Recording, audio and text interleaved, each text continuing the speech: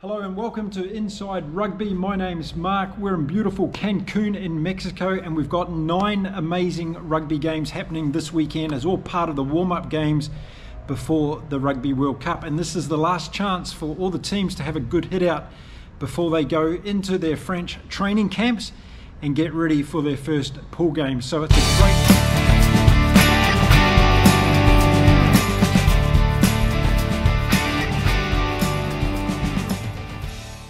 Weekend, we're going to see a lot of the teams trialling out their starting 15 that are going to be starting their pool games for their respective nations in this year's Rugby World Cup.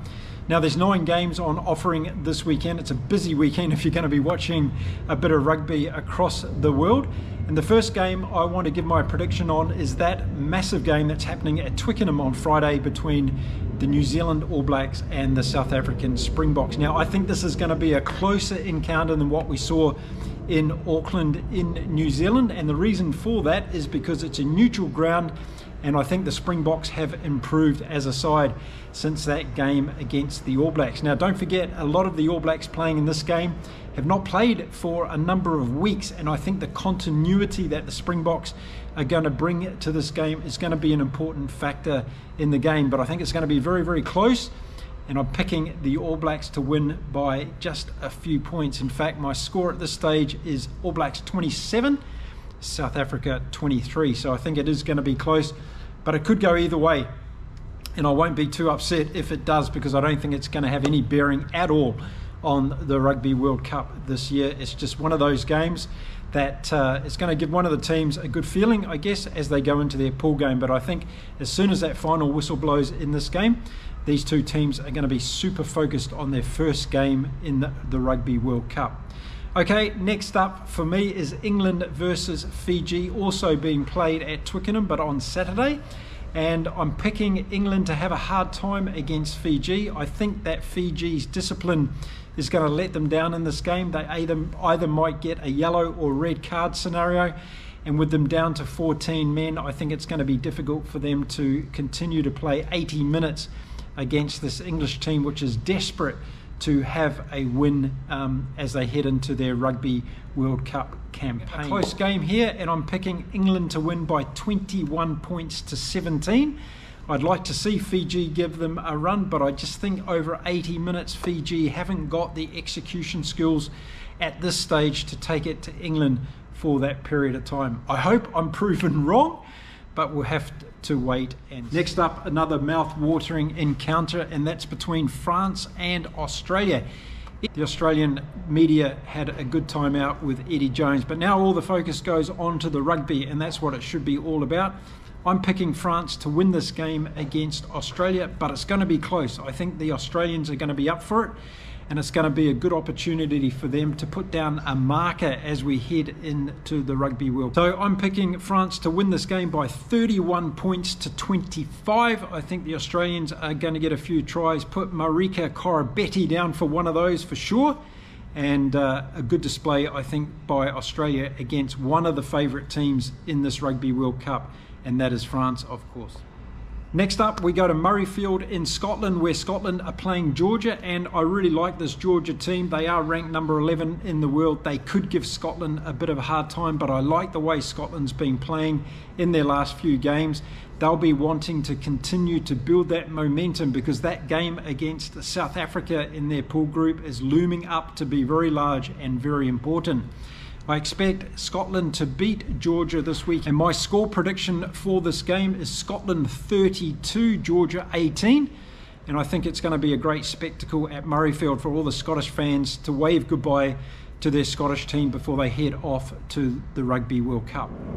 Next up, we have Manu Samoa playing against Ireland, and it's always going to be interesting, this game, to see whether Ireland can keep their upward trajectory as they head to the Rugby World Cup. Now I'm expecting Manu Samoa to give Ireland a hard time. However, they're not going to be able to sustain it for the 80 minutes. I like a lot of the players in the Samoa team. I'm going to be talking about that next week when I do the review of this game, and pointing out some of those key players that I think Samoa are going to depend on in this year's campaign at the Rugby. But for me, Ireland are going to win this one by 36 points to 12. I don't think Samoa is going to be able to get through this Irish defence on too many occasions. And I see the Irish backs having too much power and opportunities from the set ball that the Irish forwards are going to be able to win Ireland across the 80 minutes of this game. Again, another example here where I think the Pacific Island teams have not got that execution level for 80 minutes at this stage in their games. And again, I hope I'm proven wrong. So a win for Ireland in that game against Manu Samoa.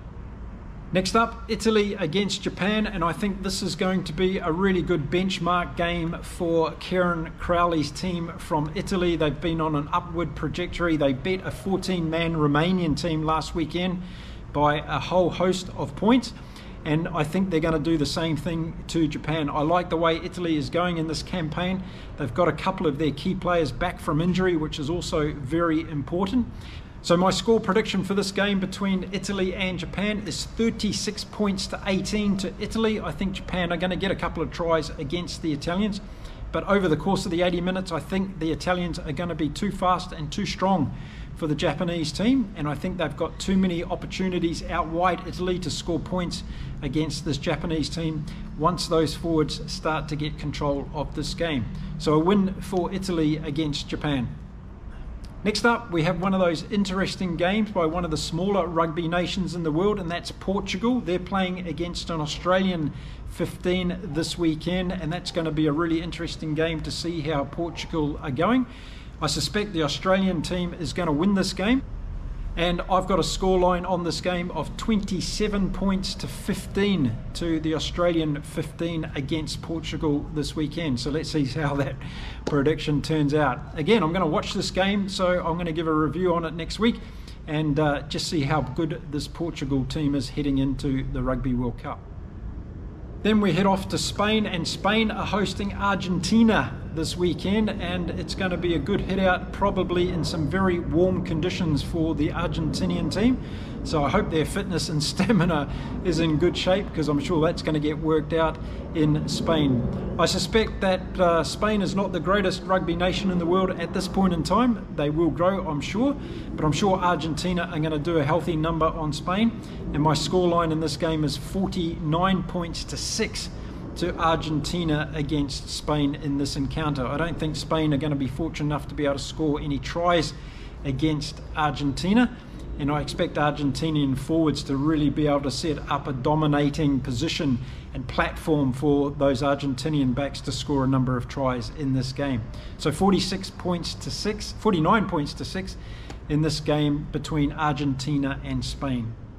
And then the last prediction I have for this weekend is the game between Chile and an Argentinian 15 that's taking place. And I think the Argentinian 15 is going to get up by 27 points to 16 against this Chile team, who of course are heading off to the Rugby World Cup. So there you go, there's my predictions for this weekend's games. There's going to be some fantastic battles. Probably the highlight will be the All Blacks against the Springboks. But I see Fiji giving England a very hard time, and it's going to be interesting to see how Scotland goes this weekend as well against Georgia. I think that could be another really interesting game. Will Eddie Jones's Wallabies get up against France and make a bit of a surprise statement there? I'm sure that'll throw the cat amongst the pigeons, and I'm sure Eddie will have something to say about that if the Wallabies were able to get their first win under Eddie Jones this year. The other game that's going to interest me is how Ireland are going to deal with Samoa. Samoa can be big, powerful and difficult to play against, and it's going to be a good test of Ireland to see whether they can go the full 80 minutes against this Samoan team. So there you go. There are my predictions for this particular weekend. Check out the community tab on my channel, because I've put all these games up there with a poll. You can participate in those. I would love that. And you can see who's picking what teams for this weekend's games. So I look forward to a great weekend of rugby. As I said, I'll be doing a lot of reviews of these games right here on my channel. So the way that you can help out is hit that subscribe button, hit the little bell notification, and give this video a thumbs up if you like it as well. Thanks very much for watching my videos. I'll be back again soon with some more. Until then, stay safe, stay well, and enjoy your rugby this weekend, everybody. Bye for now.